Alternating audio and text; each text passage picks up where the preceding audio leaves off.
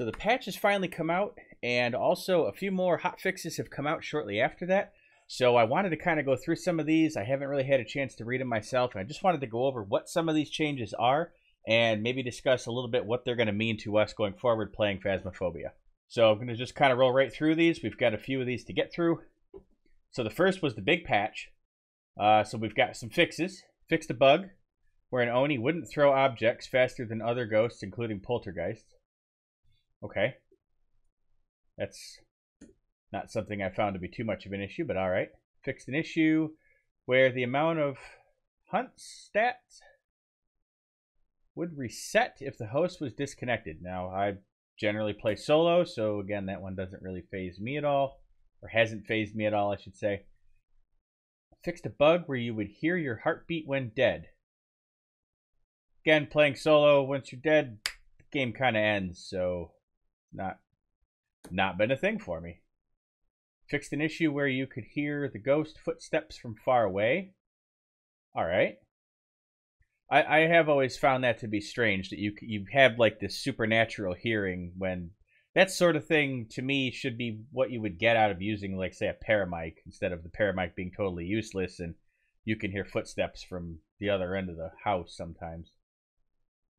In the school, fix some areas where the ghost would get stuck inside a wall. Now, I haven't encountered this myself, but I have seen it happen on some other people's streams and videos. So I am familiar with that. That's kind of a nice thing. At least a little bug to get fixed. Let's see. Fixed a bug where some rooms wouldn't start cold on professional. I haven't encountered that. I've had plenty of rooms that get cold and then the ghost roams on. It picks a different room to be in, but I haven't had it where some rooms are actually warm to start with. Okay. Fixed an issue where you could complete the EMF objective during a hunt. So I wonder if what they're talking about there is during a hunt, your EMF is constantly cycling on and off, and you don't even have to be in the house. You'll just get the EMF objective crossed off for that. If you just turn it on in the truck, go inside, do your thing, and there's a hunt, EMF will be crossed off and you never had to do anything for it. I'm betting that's it, but that's something I'll have to test for. Let's see. Fixed a bug where the farmhouse outside foliage and vegetation weren't being fully lit when when any part of them were lit. So, okay, that's just something graphically, but you know, who's paying attention to that exactly? Improved how the equipment keys and bone get spawned in to help prevent disconnects and crashes after the start of a game. Again, I haven't experienced any of these crashes, so I wonder if that's something to do with multiplayer. Let's see. Next up is potential fix for the selected contract sometimes changing on its own when on the main menu. Haven't encountered that. Honestly, I haven't encountered most of these bugs. I wonder if these more often than not have to do with multiplayer play. But, alright, moving on. Fixed a bug where the equipment wouldn't spawn in even if the host disconnected when loading. Oop, I'm sorry, not even. If the host disconnected when loading. Again, that's going to be multiplayer, because if you're playing solo and you disconnect, nothing else happens. You just disconnect. Okay, fixed a bug where the non-VR area light wasn't lighting up some objects. I'm not entirely sure what that's talking about, but I'm wondering if that has anything to do with, like, books showing up black sometimes. I don't think that's the case, though. Alright, LIV. Oh, I don't have LIV, but potential fix for a bug where the LIV spectator view could not see the other players. So in the fixes section, not a whole lot that's going to pertain to solo players unless you're using an LIV system. Alright, here's the big one, though. Changes. Asylum.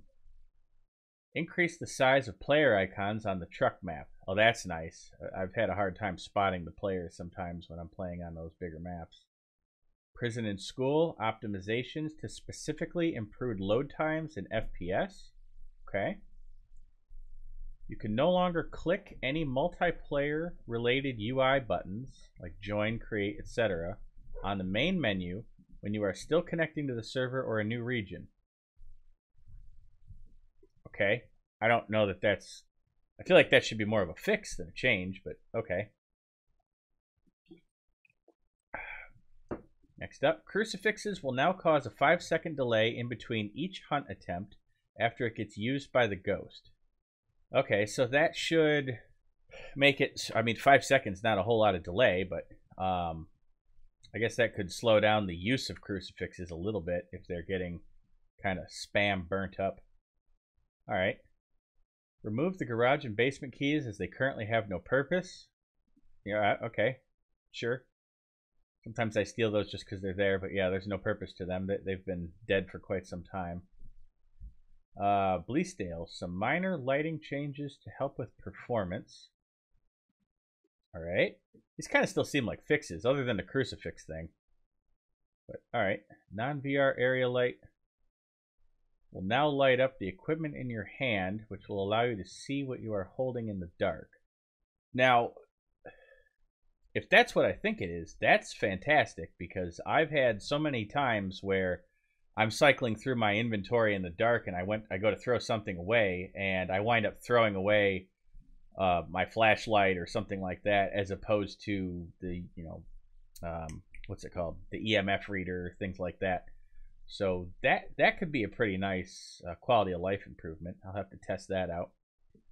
B haptics, which I don't have a haptic suit, but remove the footstep haptic effect. More haptics will be added in the future. Okay. That haptic stuff creeps me out. The thought of being able to feel the ghost touch you and stuff like that. Ugh. I don't know. I don't know if I want to get into that. Okay, Tanglewood. The garage room has been slightly changed to prevent some exploits. Now, this one I've seen a little bit of, just briefly. I know that they moved the lockers, so they're not up against the outside door, so you can't glitch through the lockers and get outside anymore. I've never been able to do that myself, but I've heard that, that was a thing, so that would be an interesting thing. Just to have that perspective where you're no longer looking straight down through the laundry room, so you don't have that long hallway advantage with the ghost for getting a ghost photo. If that is, it is over to the side now, so I'll have to play with that a little bit and see how that affects your ability to get ghost photos and whatnot in that instance. Okay. Oh, okay. So those were changes, but now we've got ghost changes. This is the real good stuff right here. So first up, the ghost will no longer move at the start of the hunt in the starting phase. This is to prevent confusion as to when the hunt has actually started. This is huge, because the number of times that I have started with the ghost basically spawning on me, and as I go to run away, it kind of wanders and it's with me, and you don't realize that it's actually sticking right with you, and you should probably turn around and go the other way and get into something else for safety. And then once the 8 seconds are up, it's already wandered with you, so it's already close enough to get you. That is nice. And also, I wonder if that would improve the ability to get a ghost photo at that point. Right when the hunt starts, get your ghost photo. The ghost isn't going anywhere, so that gives you a little bit of an advantage for that. Although you're going to spend some of your time to get that ghost photo, but sometimes that's what it takes. Okay, here's a big one. All ghosts except revenants will now move increasingly faster over time if they see you during a hunt. The speed will only drop if they can't see you after they have checked your last known location. So what that's going to mean is you not only have to try to break line of sight to keep it from getting any faster, but you have to break it twice.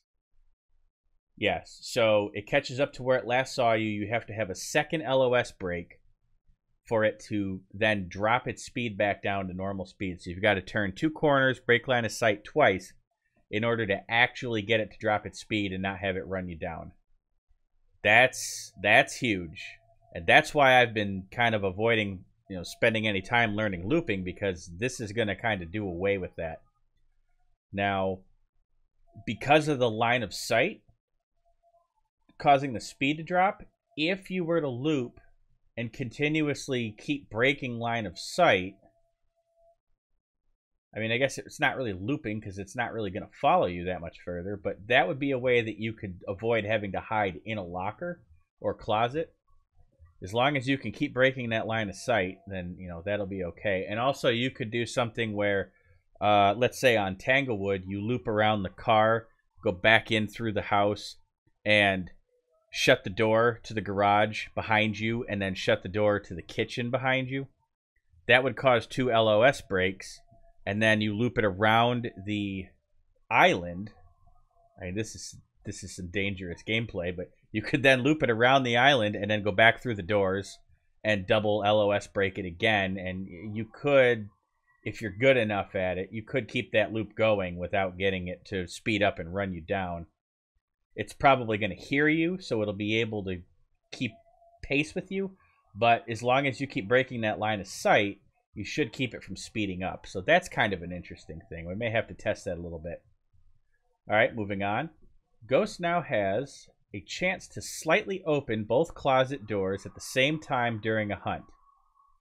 All right, that's adding some spookiness to it. I hate it when it opens one closet door, the ability to knock both of them open. I wonder if that has anything to do with hearing you, or if it's just at random it knocks it open. Because I thought part of the change was going to be if it hears you, it's going to throw the doors all the way open, but this is slightly open. So that might just be throwing any closet doors open, doing both of them. So I suspect if you're not holding the doors, that's maybe what it's talking about, or just any closet at random. But I don't think that's the really scary one. Let's see if we get that one coming up here. So the ghost now has a 50% chance to remember where it saw you during the last hunt and will search that area in the next hunt. Okay, so that might actually be kind of helpful if you're hiding in a locker. Let's say you're hiding in a basement locker and the ghost comes down, checks you out, and you did a smudge. And on the next hunt, you're trying to get a ghost photo of it or something like that. One of those sorts of things where you want it to come back. And I run into this every now and then where I get a couple of hunts in a row and it visits me on the first one and then it never comes back again. And I have to go change lockers or hiding locations and set up somewhere else to get a photo or a smudge. So that might actually improve that. Also, it increases your chances of getting killed. If it knows where you were, it might just head to that first. And if you weren't necessarily hiding, but that's where you were doing something, it could prove problematic. Oh, here it is. Here it is. If you keep talking inside a locker or closet and the ghost knows you're in there, it will now fully open both the closet or locker doors on its second attempt, even if you're grabbing them. So no more holding the door shut and just bullying the ghost. If you keep talking, it's just going to swing that door open and you're done. That's a big one. That's a little bit of a problem for a lot of streamers just because, that's their opportunity to talk to chat is during a hunt. They just sit there and hold the door shut and meh. Do that now. And say goodbye to your equipment. All right, moving on. Furniture will now block line of sight between you and the ghost. This means that there are now a lot more places you can hide in all maps rather than just closets and lockers. Okay, so I wonder if you can duck down enough to get behind, like, say, a table or a kitchen island, if that would be enough to do it. That would be an interesting thing. Of course, in testing that, how do you know that it saw you versus it just roamed over that way in a hunt? But that would be something worth checking out. What can you hide behind? What counts as big enough to block that line of sight versus something like, say, a low couch or something that's just not there, even if you're crouched down. So we'll have to definitely test that out in some upcoming videos. Okay, so new. Added player volume controls on the main menu server, which will carry over between games. This is awesome. This is especially awesome when you get somebody that's absolutely got a hot mic and then someone else is dead quiet and you just need to tweak those. You used to have to wait till you were in the game, not just out in the lobby to fix that. Now you can deal with that right away. Awesome. Added several new hiding places to Grafton and Bleasdale. This is also big. I mean, I've always wanted these just because I never really learned how to loop. So these were kind of a terrifying set of maps for me. But with the changes and making looping that much harder, especially even with the whole, break line of sight twice to try to keep the speed down, I don't think there's a lot of opportunity to break it twice as I'm thinking about it. You've got single doors you can go through, but like let's say on Grafton, you would have to be far enough ahead of the ghost to get through the kitchen door, shut it, and then turn another corner. I don't think it's going to get that far behind you, so I think that you absolutely have to have hiding places for those maps. Even with the changes, you're not going to be able to get away with that. That's going to require some smudge sticks and whatnot. So I'm really interested to play those maps and see what those new hiding places look like. Okay, so now this was the changes on the 24th, but it looks like later on that day they came out with a couple more. So let's see what else we've got here. Fixes. Grafton. Fixed a bug where the ghost couldn't enter or exit the nursery room. I don't even know what the nursery room is in Grafton. Well, I guess there's a bedroom that's got a crib in it, but it's also a regular bedroom, I thought. So that must be it. I haven't had any issues with that, though, but I haven't played a lot of Grafton. I've only recently started to get into those farmhouses anyway, so I guess I just haven't encountered that yet. Okay, let's see. Changes. Slightly increase the maximum speed the ghost can get to when chasing you during a hunt, because it needs more help. Okay. All right. So made the ghost even more dangerous, and I haven't even had a chance to play it since the patch comes out. I know it's been a few days. The patch came out, what is it now, 3 days ago, and tonight I'll be actually able to play it for the first time, really. We hopped in it. We did a Tanglewood real quick just to kind of see the lockers change, but we haven't had a chance to get into anything else. So tonight for sure I'm going to be doing a lot of testing. Probably getting killed an awful lot too, just to mess around with everything and see what it's all about. But I'm going to be doing a lot of testing of these new changes and see how that affects the game for me.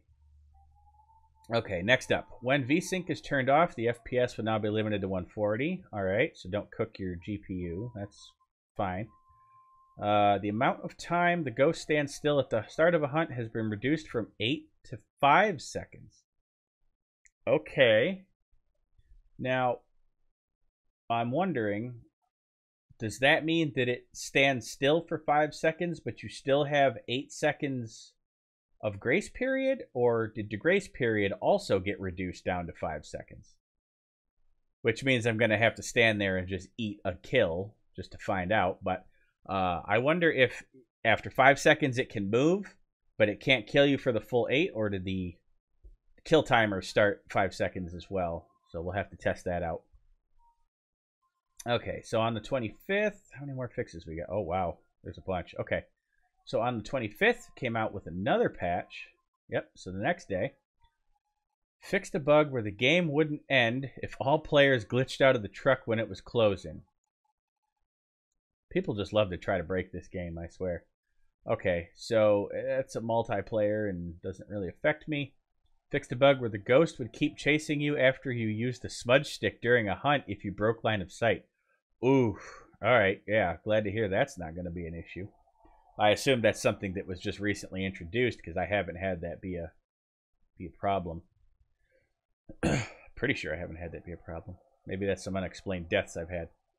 Fixed a bug where the CCTV monitor would freeze if you placed a head-mounted camera back on the holder while it was shown on the monitor. I haven't encountered that, but okay. LIV, potential fix for the in-game player model rendering over your character. Alright. And again, I don't use LIV, so that's another non-issue. Fixed a bug where the random chance of the ghost checking the last known player location in the next hunt was not working. So that whole 50% remembering where you were, apparently that wasn't quite working right, but it seems like they might have that fixed now. Fixed a bug where all player volumes were being set to the volume of the second player in the player list on the main menu. Okay, so they added in the volume for everybody, but I kind of heard about this. So I guess when DK was doing the testing on this, he had only had one other person to be testing with. So he had the volumes all checked out, but it was only 2 people, and that's why this didn't get noticed until later. That's kind of an interesting one. Okay, changes. Increase the maximum distance that you increase the maximum distance. Oh, okay. So they dropped the distance you could hear the footsteps, but now they've increased that back up some. So the maximum distance you can hear is from, oh wow, they went down to 7 meters to 20 meters now. Okay, that's a significant increase too. The volume roll off has also been adjusted. Okay, so yeah, that's a problem that I have entirely missed. So I'm not even going to notice that as a difference, other than the fact that you can't hear the ghost all throughout the house. Although at 20 meters, it's possible that in a small house, that's still the whole house. I'll have to check that out and see how that tests.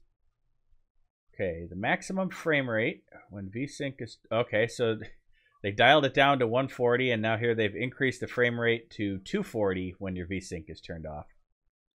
Okay, so if you've got a Psycho monitor with 240 refresh rate, you can jam all the way on up to that. Okay. Slightly increase the volume your microphone needs.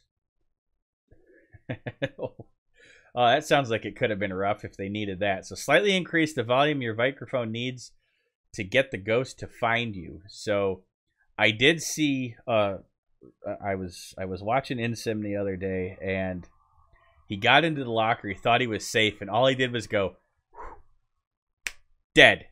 Soon as he just let out that little sigh, that little huff of relief, ghost blew the door wide open and just killed him.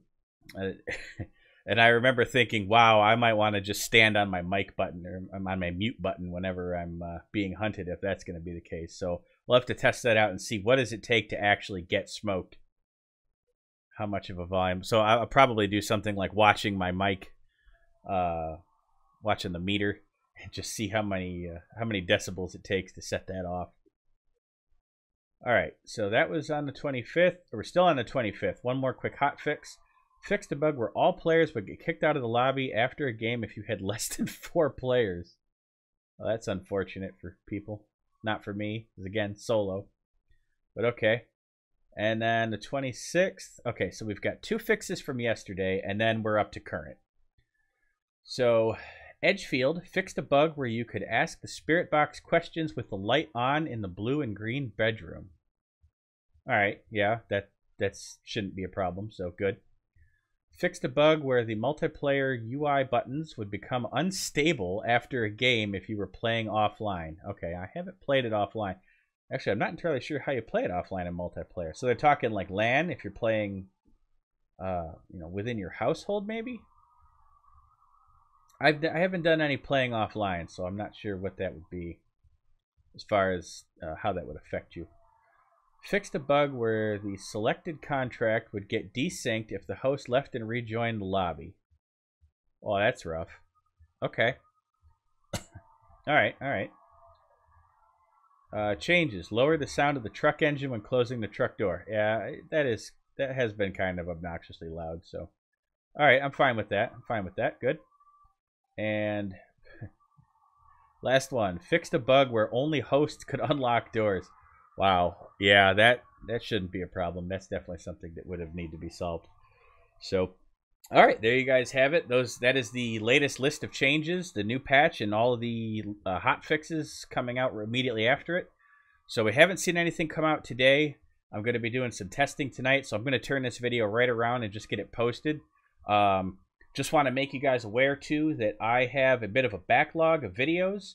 So for the rest of this week, at least, the videos that are coming out were all recorded pre-patch, but in general, I also tried to play them as much as possible as if the patch were out, i.e. not trying to bother learning looping. I'm generally fairly quiet in the lockers anyway, so, it shouldn't be too big of a noticeable difference, but those were all shot pre-patch, so the rules don't apply yet. So just kind of be patient, because I'm sure getting massacred is going to be coming up soon.